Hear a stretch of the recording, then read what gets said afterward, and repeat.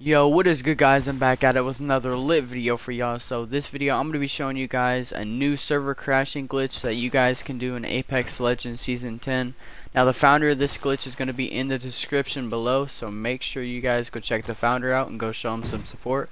But without further ado, let's go ahead and jump straight into this video. But yeah, guys, do not overuse this glitch. You can do it a couple times, that's fine, or once, but do not overuse it just to crash servers.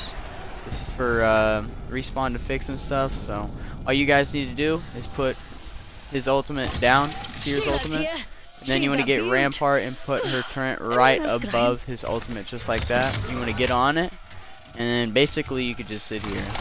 You don't have to shoot or anything, but you just want to sit here. This is the best bloody day ever! Then eventually it will crash the server. I think it already did. But yeah, guys, if you guys enjoyed that glitch video, make sure you guys like and subscribe. I would really appreciate if you guys would do that for me. And comment down below what you guys want to see next. Do you guys want to see more glitches? Or just let me know what you guys want to see in the comments. But yeah, guys, that's going to be it for me. I'll see you guys in the next video. Peace.